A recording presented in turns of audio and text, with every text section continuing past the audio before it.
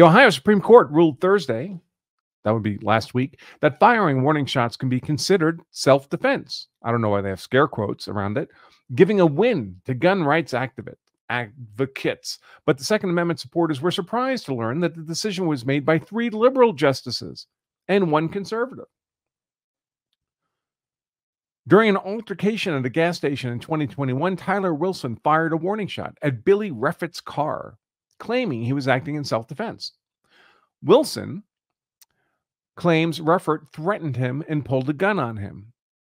But a Clark County judge, this would be a trial judge, said Wilson wasn't protecting himself because he didn't aim the gun at the supposed assailant.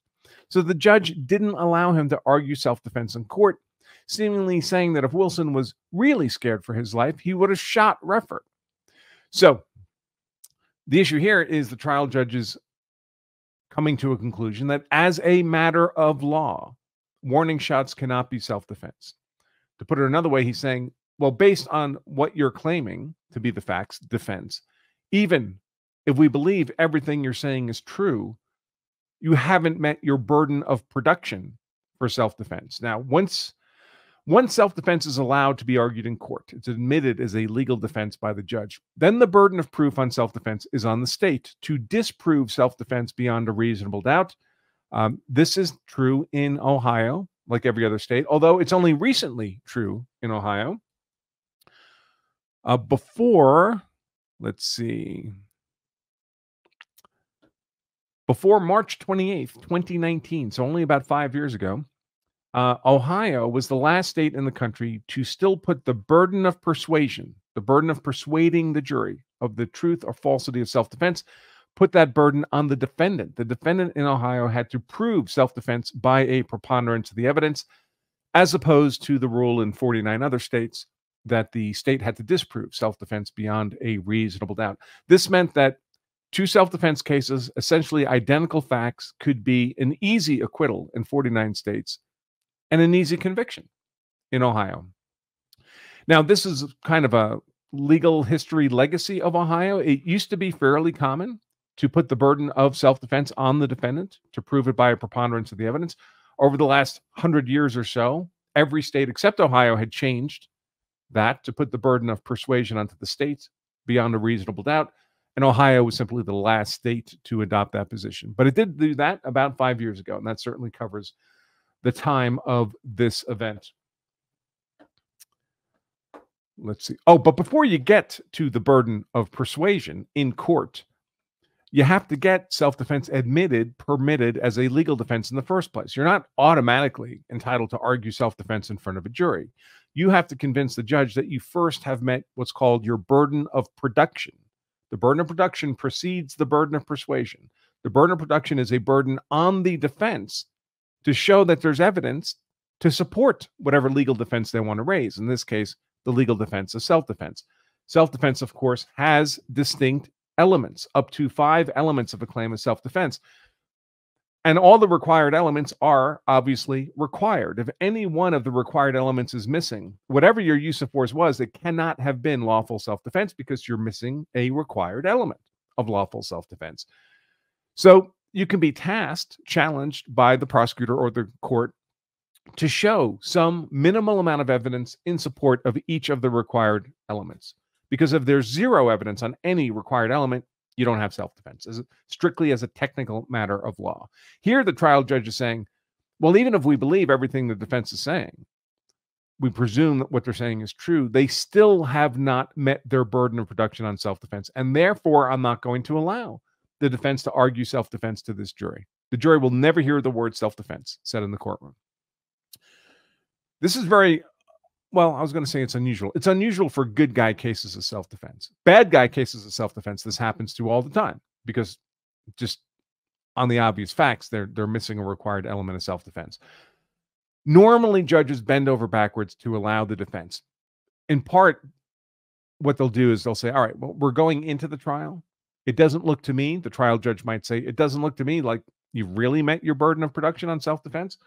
But the trial may develop new evidence, right? Witnesses may say something surprising when they're subject to direct and cross-examination. So I'll let you argue self-defense during the course of the trial, but before we finalize the jury instructions, I'm going to reevaluate. And you better have met your burden of production by the end of the trial proper, or you will not get that self-defense jury instruction. Which is awkward because, well, first of all, of course, without a self-defense jury instruction, the jury can't acquit on self-defense. It's simply not an option before them. But also, it's kind of weird to be arguing self-defense an entire trial and then not get the jury instruction. The jury doesn't get to consider self-defense. It's just missing.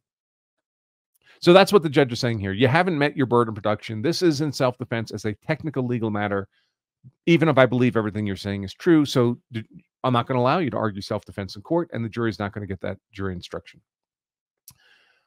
And importantly, his defense attorney didn't fight back for him. So the defense attorney didn't argue this decision by the judge.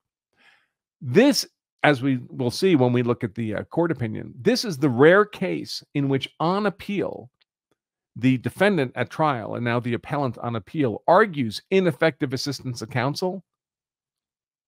And the Ohio Supreme Court here says, yeah, you're right.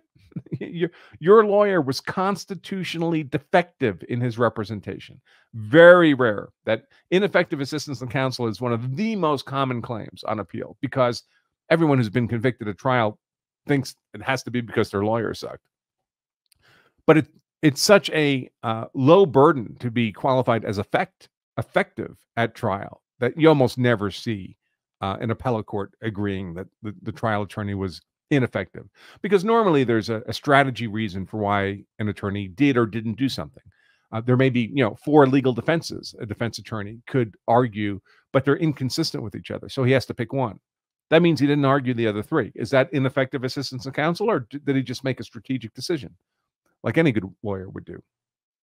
So here we have an unusual case of an actual ineffective assistance of counsel claim that worked.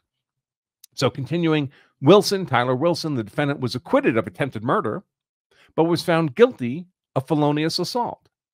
So assault, of course, is putting someone in fear of imminent unlawful harm. Felonious here because it involved the gun. He was sentenced to more than a decade in prison. He appealed his conviction, but what do I always caution? Appeals are for losers, right? First of all, it meant you're only appealing because you lost at trial. If you'd won a trial, it would be an acquittal. There'd be nothing to appeal. But also, when you do appeal, the prospects of getting meaningful relief is less than 1%. And usually meaningful relief just means a new trial. But even that is less than 1%.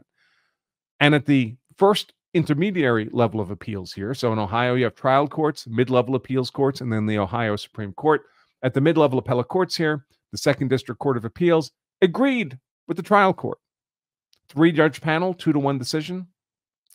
And it denied Wilson's request on appeal to overturn his conviction. He also argued, of course, that his attorney was ineffective. The Buckeye Firearms Association's Rob Sexton, this would be a Second Amendment advocacy group in Ohio, believes these rulings are unconstitutional. He says, this Second Amendment advocate, quote, if you're in fear for your life or trying to protect yourself or other loved ones from harm, that's a warning shot. That a warning shot can be an element of self-defense, he argues. The Ohio Supreme Court agreed and just overruled the trial judge and, by extension, the mid-level appellate court that had ruled against Wilson. The Ohio Supreme Court was split in a 4-3 decision, saying that warning shots can be considered self-defense, even if you aren't trying to kill or injure someone. The Second Amendment advocate was surprised when he read the opinion, not because of the ruling, but because of who made it. Knowing that the high court has agreed with that warning shots can be self-defense, even those on the high court that you would typically assume would not be necessarily pro-Second Amendment, makes a stronger case for future self-defense claims. Now, I will say Mr. Sexton here is conflating 2 different areas of the law, Second Amendment law and self-defense law. They're not the same things. Self-defense law would exist and apply even if guns didn't exist. Second Amendment law exists independent of self-defense. Of course, there is an overlap, at least in America, where guns are commonly owned for purposes of self-defense, but really 2 different things. A judge might be completely anti-Second Amendment for whatever reason and very pro-self-defense, or the reverse. Continuing, the court is Republican leaning, but it was the 3 liberal justices and 1 conservative who asserted that Ohio's laws only require the intent to repel or escape force. All agreed. The entire Ohio Supreme Court agreed that counsel was ineffective. Justice Melody Stewart wrote the opinion. Justices Michael Donnelly, Jennifer Bruner joined. Justice Pat Fisher, the lone Republican, concurred in judgment only. So he didn't concur with the argument of the other 3 justices, meaning he agreed with the result but neglected to write an opinion on why.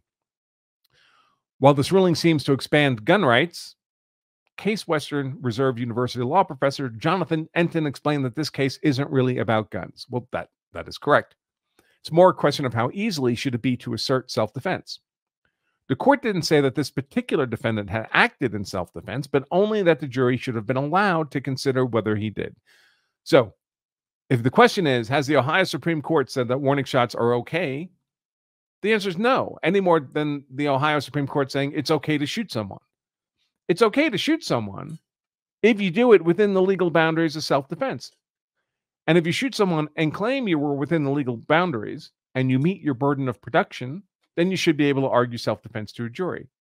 What this trial court had said, and the mid-level appellate courts agreed, was that if you fire a warning shot and you claim it was self-defense, you should not be allowed to argue self-defense to the jury as a justification for the warning shots. As a matter of law, warning shots cannot be justified as lawful self-defense.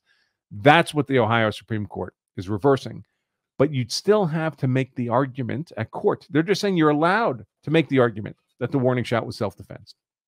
The argument's not taken off the table as a matter of law, but you will have to make the argument.